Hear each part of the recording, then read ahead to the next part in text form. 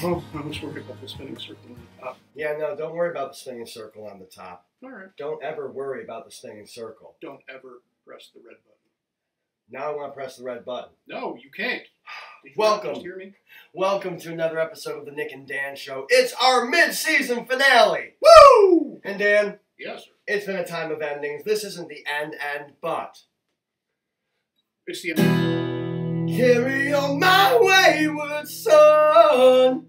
There'll be peace when you are done. Lay your weary head to rest. And don't you cry no more.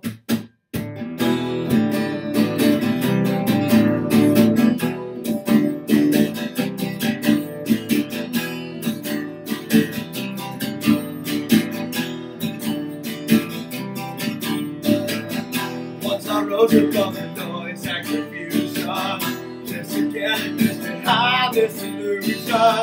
I was soaring ever higher, but I flew too high. From my eyes to see, I still was a blind man. Though my mind could think, I still was a madman. I hear the voices again breathing. I can hear them say, carry on my wayward son. There'll be peace when you are done. Lay your weary head to rest. Don't you cry no more. Oh!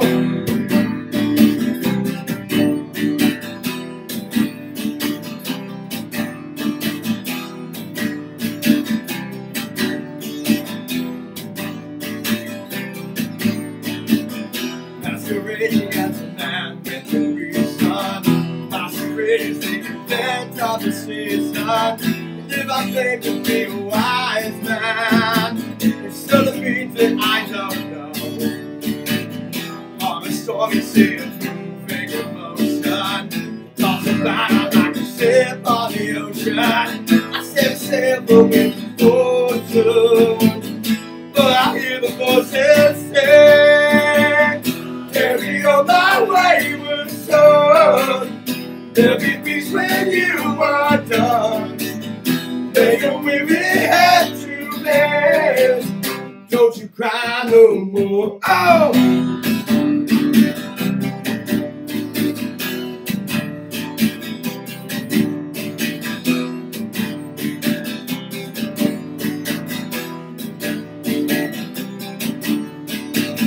Carry on, you will always remember. Carry on, nothing equals the splendor. Now your life's no longer empty. Certainly have a wish for you. Carry on my wayward son. There'll be peace when you are done. Make your weary head to rest. Don't you cry. Don't you cry no more.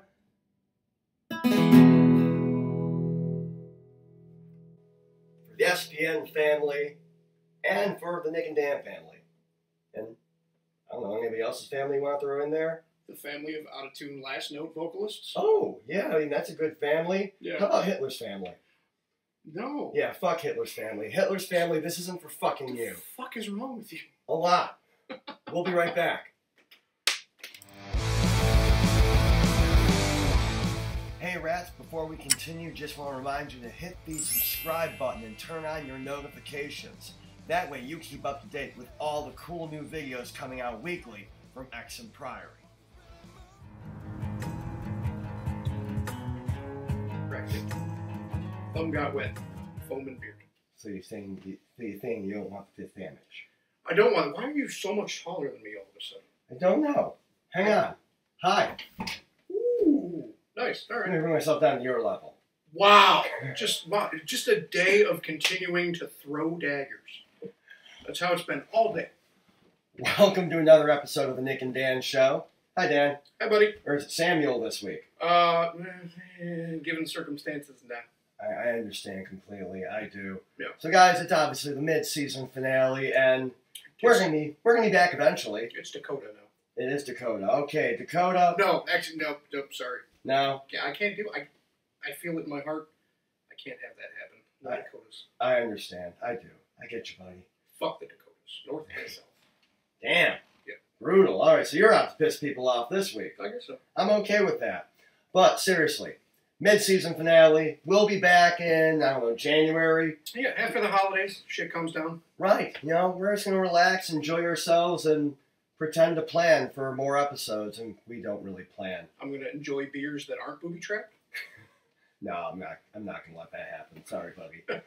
But anyway, speaking of finales, obviously you might have caught the song before that. I don't know why you would fast forward through that to this, so they had to have seen it. It was pure gold. It was. Supernatural ended this week. I'm heartbroken. I've been watching that show 15 years.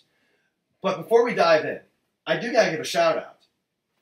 So shout out to Stupid 5-Pin, who commented on last week's video and called us out for not talking about one of our fellow co-hosts. Which is? Think So, Joe. You're right. Fuck, we fucked up. I mean, that's the thing, you know, we drink a lot. Season 2, mostly drunk.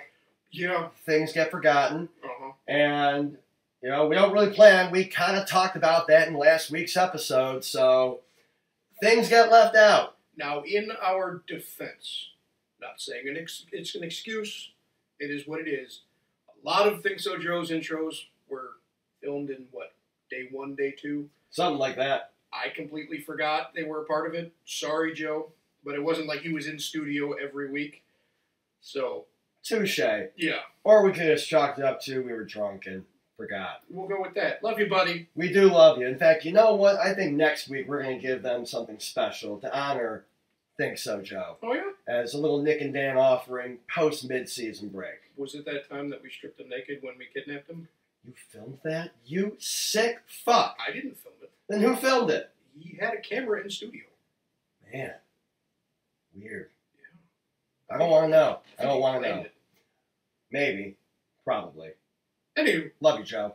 But, anyway, Supernatural. Now, I've been a diehard fan since it first started airing. I can remember sitting in my crappy little apartment, you know, watching the channel where everything scrolls by showing you what's on TV, and I saw the description, you know, 2 brothers driving around the Midwest hunting monsters. What could go wrong? I was intrigued. I was maybe a little drunk too, but I was intrigued and I was into it. And I was hooked ever since. And I've actually managed to get most of my friend base hooked into the show, yourself included. Yeah, well, I mean, the wife had some things to do with that, but yes, you're right. That is true. Now, Dan, you know, I know you're not fully caught up on everything. You're within, like, the last couple of seasons, if I remember right. Yeah, 4 is a couple, sure. Whatever. I mean, 4 could be a couple. Maybe Sure. 2's a couple. I don't know. Ask a Mormon. Wow. But, so what are your thoughts on the show from what you've seen? Well, I gotta be honest with you. Right about the time we fell off watching religiously, storyline was kind of getting a little played out, you know. Understandable. There's only so many times the world can end. And, you know, they can lie to each other or hide something from each other. Exactly. Stop lying. Or somebody can die, and then they gotta fight to bring him back, and then the other person dies. It was very wishy-washy. Okay. But for the diehards, I understand that. I was more in kind of, there's this monster. What is the depiction of this monster going to be visually? Gotcha. Is how I kind of got into it. Plus the car, and Sam and Dean are kind of awesome playing off each other anyways. Yes. And there's definitely. lots of one-liners that you get out of the show. Bitch. But, you know, I've been watching it for now 15 years, and yeah, there have definitely been times where things have waned a little bit. And you're right, you only do the same thing so many times before you gotta spice it up. But I definitely got hooked into it originally just because of the monsters. Mm-hmm. Even the writer Eric Kripke, he had said that he just wanted to do a mini horror movie every week. Yeah. And that's awesome. So I liked that. I liked, you know, the mythology behind everything, how some of the episodes played off of urban legends, like Bloody Mary. Yes. Bloody Mary, that's going to be definitely one of those episodes that always creeps me the fuck out. Yep. Hands down. And I want to say, that was early on, too. That was within the first season or 2, if I remember right. I think it was very early. So I dug that, you know, then they introduced in the demons and stuff, and that was kind of fun. And there's only one demon that really stands out to me. Crowley. Exactly. Yeah. Crowley, King of the Crossroads, eventually King of Hell. He's just, I mean, you're good. He's Crowley. He was awesome. Mark Shepard, the actor, really has brought that character to life. And I think that's what really made a big part of the casting. I can't think of anything that I feel was miscast. There's only one person who I could think that would play Crowley better than the actor that played him. And that's only because I'm a huge fan of The Blacklist, is James Spader. That would have been interesting, but I feel like it would have taken him in a very weird direction. I feel like it would have, too. But Yeah. it would have been interesting. I don't know. I mean, we kind of got that in The Office with Robert California. I don't know if it's fan. Yeah, I mean, that was not like a great season. It was near the end. You know, Steve Carell left the show. It wasn't after Steve Carell left. It just wasn't the same. So, but okay, fair, interesting. I mean, is there anybody else that you, or let's just go into an alternate universe, kind of like how Supernatural's doing for a bit. Alternate universe Supernatural. Run down your list of characters and who you cast them as. I think I'd keep Sam and Dean the same.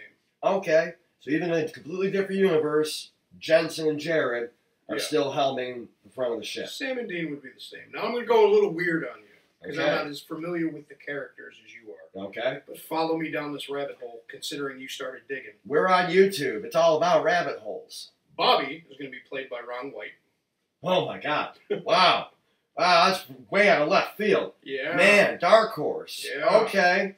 So a little more drunk and a little more sarcastic. A little more drunk, a little more sarcastic. And Jody, Sheriff Jody, Christina Hendricks. Only because I'm a sucker for big-chested redheads. Which one is Christina Hendricks? A big-chested redhead from the Mad Men. Never watched the show. Not a big Mad Men fan. Yeah, it's really about the only thing of note that she's done that would be. I'll have to look her up at some point. I'll look her up. Yeah. Okay, so that's an interesting recasting right there. Intriguing. Ooh, now I gotta think. Maybe I should have thought about that. I should have planned before I threw this out there. None of that. No, none of that whatsoever. Actually, I'm sorry. I'll give you a minute to think. The, what was his name? The guy from the British Metal Letters. Oh, Catch. Yes. Pierce Brosnan. Ooh. I guess I could kind of see that. Yeah. I could. I don't know. I don't feel he's got the cold steel in him like that guy portrayed. How about Daniel Craig? We could stick with the James Bond actors. Oh, tie it back into a previous episode. Ah, yeah. See, you like how I did that there?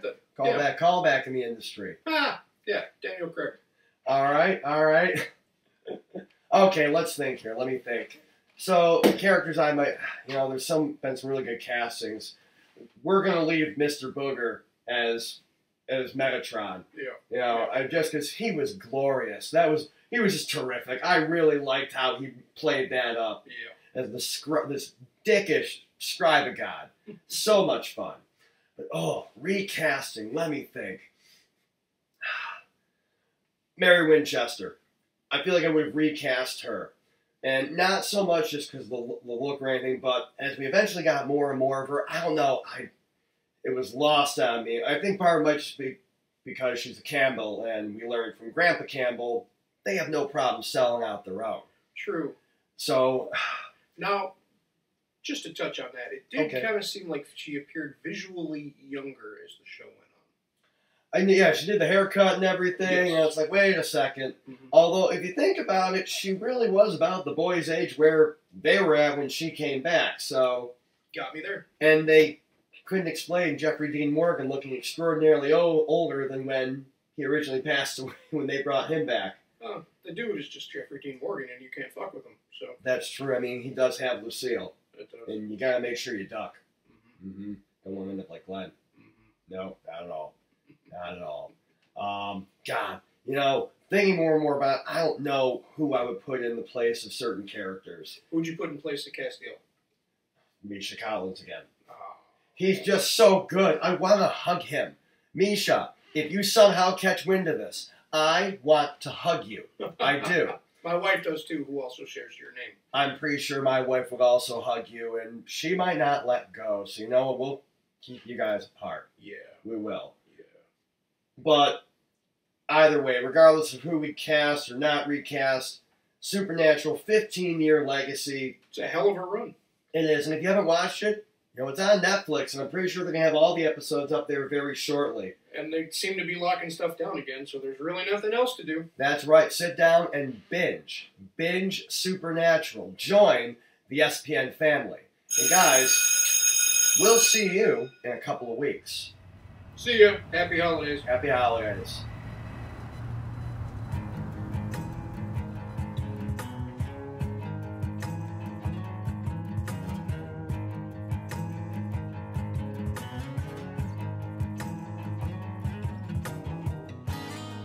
Wait, I got it. What do you got? Sam Winchester, Chuck Norris, roll swap. Boom. Boom. See you guys in a few weeks. See ya.